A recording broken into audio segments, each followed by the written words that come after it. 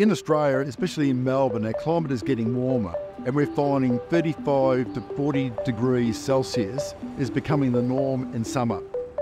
So we need to find solutions that we can use across the Keolis network in finding ways to cool down our operations, cool down our platforms, assist our staff and assist our customers. We found this product called CoolSeal over in America. We decided to conduct a trial here at our Federation Square tram stop, which is the busiest tram stop here in Melbourne, and also at the Rod Laver tram stop for the Australian Open. So this sealant is a greyish colour applied across the tarred surfaces.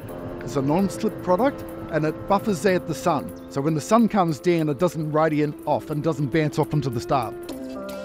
When you touch the product, you can find that it's actually lower than the actual other side of the pavement where it's not applied. Probably about 4 to 6 degrees. This product is chemical-free and also making sure that no electricity is used and it's water-resistant, non-slip.